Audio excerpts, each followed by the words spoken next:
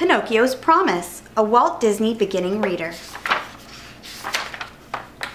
One day Geppetto the woodcarver finished making a cuckoo clock. He held it up proudly. "Pinocchio, Jiminy, come see this beautiful clock. I made it for Mrs. Romano."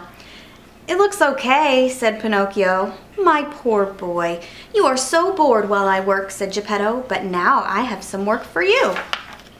Take this clock to Mrs. Romano and then come home as fast as you can. Promise?" "I promise," said Pinocchio, and he took the clock and skipped away. Pinocchio did not see Gideon and Foulfellow, but they saw him and the clock. "That is one beautiful clock," said Gideon. "It must be worth a lot of money," said Foulfellow. "How can we get our hands on it?" Pinocchio stopped to read a circus poster. "I wish I could see the circus," he said aloud. My, said Foulfellow softly. "Look what we have here." He picked up 2 old circus tickets from the street. Let's see if Pinocchio will fall for a little trick. "Pinocchio, dear boy," said Foulfellow, "I have 2 tickets for the circus, but I cannot go. Would you like to go instead?" "Oh, yes, thank you," said Pinocchio. "Pinocchio," called Jiminy Cricket, "what about your promise to Geppetto?" Pinocchio sighed. "Sorry, I cannot go," he said. "I have to take this clock to Mrs. Romano." "Oh, I will do that," said Foulfellow grandly. "Here are the tickets. Now you enjoy the circus." And with that, Foulfellow grabbed the clock, and Gideon pulled Pinocchio off to the circus.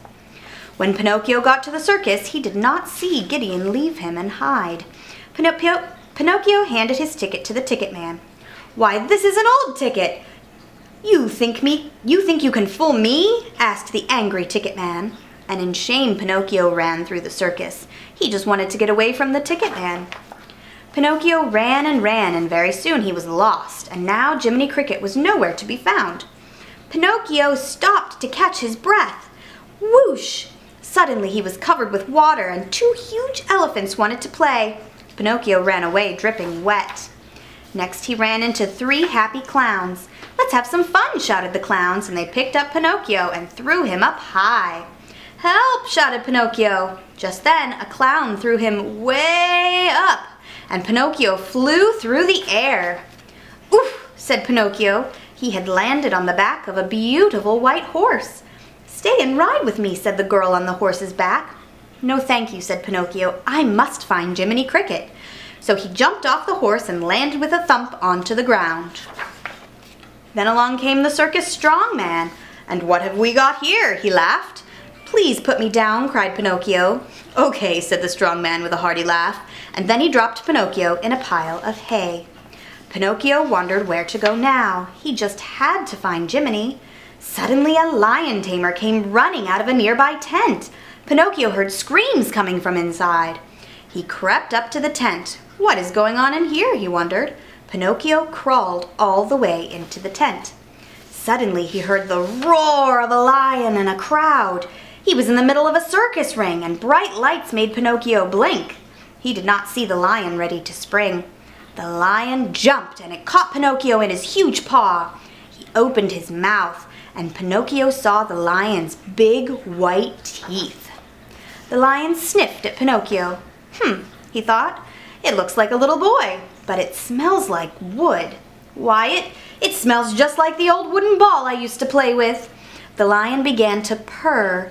He rolled over on his back. He held Pinocchio up in the air. Then he turned over onto his stomach and fell asleep. The people could not believe their eyes. Very, very carefully, the ringmaster crept up to the lion. Very, very carefully, he put a collar around the lion's neck.